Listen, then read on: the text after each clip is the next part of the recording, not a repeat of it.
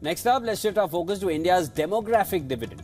This has become a hot topic in an aging world. Take a look at this report to understand the correlation between investment decisions and demographic growth. There you go.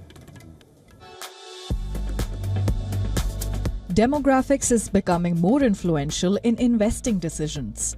Fidelity International and BlackRock Investing Institute predict that India will reap the benefits of its rapidly expanding population. The expected boom in infrastructure spending is attracting investors to India. This is good news for the country's economy. India stands out at a time when rapid aging has plagued peers in the region, including China. The country surpassed China as the world's most populous nation in mid-2023. This was a historic milestone that unleashed a rush to identify potential winners in the South Asian nation's stock market.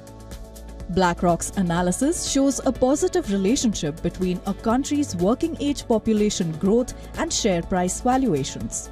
Fidelity sees the financial sector as a key beneficiary as credit needs grow for both corporates and consumers. According to the World Bank, India is projected to see population gains of at least 10% from this year by 2040.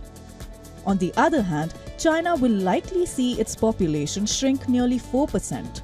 A more important metric would be changes in the working age population.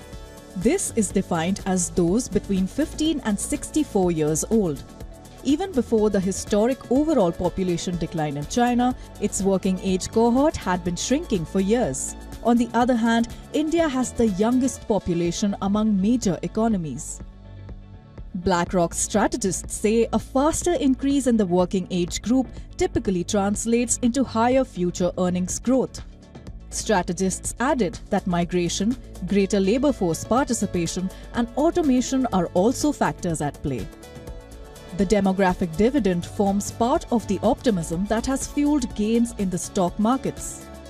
This comes alongside a slew of factors, including hopes for a market-supportive election outcome. The Nifty 50 index trading at record levels is set to notch 9 straight years of gains if the trend holds.